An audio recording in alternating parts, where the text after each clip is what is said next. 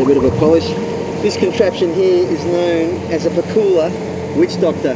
Josh, if you could explain for the viewers back home. Yeah, so this is a teasing device. We troll this behind the boat along with our lures. Okay, this gives off a big shake and a wiggle. Okay. Sends lots of big reflections down into the deep.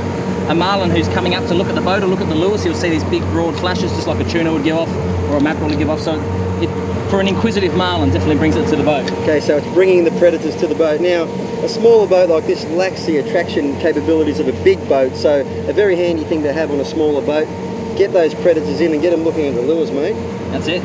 Let's get in the water. Everything helps. Absolutely. And it's as simple as that, a bit of flash and wiggle. Always helps, mate. Yeah. We moved out to the marlin waters, set the lines and dropped in the witch doctor. After hours of trolling, we might have noted right past what could have been our only chance for a hookup, if it wasn't for Hayden, that is, our pint-sized fish finder. That's a melee. What's happening here, we've been trolling around and he spotted a little marlin. He has got eagle eyes, this little kid. He's been spotting birds, manta rays, everything, and he spotted a little marlin. Oh, we're on. This is our marlin, I think. Please, please. He spotted his tail this much sticking out the water, and he's just seeing everything. So if this is a marlin, he caught it. So we've pitched the livey back. Oh, fingers crossed, please. Let's have a look out that way and see if this fish jumps. Here he comes, here he comes. Yeah, just try to keep the tension on. Ah, we got it! Sailing! It's a sail, oh, a sail. Go, Hayden! Woo! Mate, he spotted that. Honest, we've been out here for probably 3-4 hours and he's spotting birds that us adults can't even see. He's going, over there's some birds we drive over. There's another little bird over there we drive over. There he is. There he is. There he is. Get that line. There he is. Ah!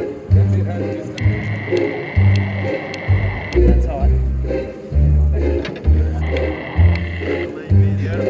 Yeah. When I retire and I'm in that nursing home with all the fish on the wall and all the videotapes, I reckon I'll be watching this young fella on TV, and he'll be making my day and get me out of cutting the grass on a Saturday arvo, that's for sure. That's it, buddy. Doing beautiful. Contrary to popular belief, sailfish more often use their spear to slap their prey unconscious rather than trying to spear it. They use their spear in a similar fashion when trying to ward off danger, hence the wild swinging motion they often display when hooked. And of course, due credit to Joshua here from On Strike Charters for feeding that livey back perfectly. Sometimes catching the live bait is equally as important as catching the fish itself, because we switch baited that fish. The hookup rate on lures, even though these guys have got beautiful fine hooks and know their stuff really well, pitching a bait back to a marlin is the best way to convert into a hookup, Joshua? Oh, definitely. I mean, they're trying to eat a bit of plastic. Obviously, it's a false imitation. It's not what they're used to. It's a slightly different colour to their, normal sort of prey. But I mean, when you're feeding them a live bait, it just all makes sense to them. No hesitation, they eat it. Yeah, absolutely. Now tell me about the fishery here, mate. You fished all around the world. He's a very experienced game fisherman, Josh here. Why Exmouth, mate? Oh, it's just, beautiful weather all year round. There's marlin here all year round. There's sailfish here all year round. It's a fantastic fishery.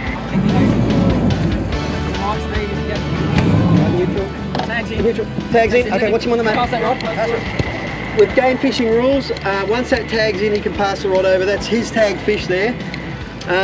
Remarkable effort from a guy that's about 20 kilos himself. Woo! Well done. I'll tell you what, we're an hour and 45 minutes flight on SkyWest from Perth. Bang, we're up here. We're on the largest coast-hugging coral reef in the world, Ningaloo, and the fishing to match. Yeah! Look at that!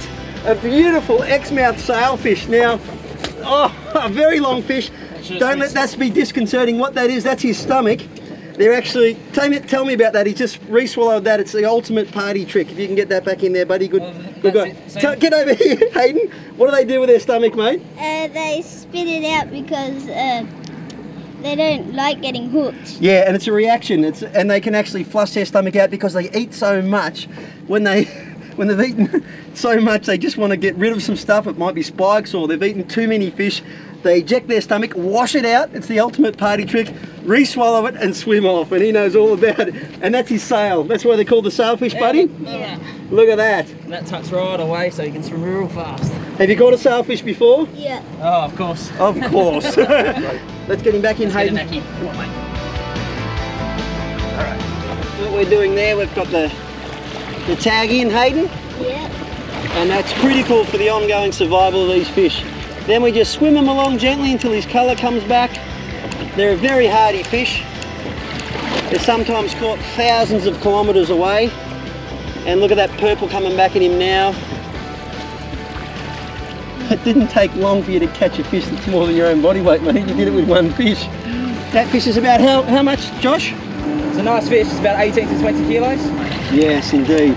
All right, we're going to let this guy go. Sensational. Well done, The mate. SailFish, Hayden. What do you reckon? They're a pretty quick fish? Yep. How fast do they go, do you know? 100 k's per hour. That's exactly right, 100 kilometres per hour. One of the fastest fish in the sea. He knows his facts too. Could be time for me to retire soon. Joshua Brunzell, thank you so much. Well done, You buddy. are a little champion, thank you. That's right, dude. Woo!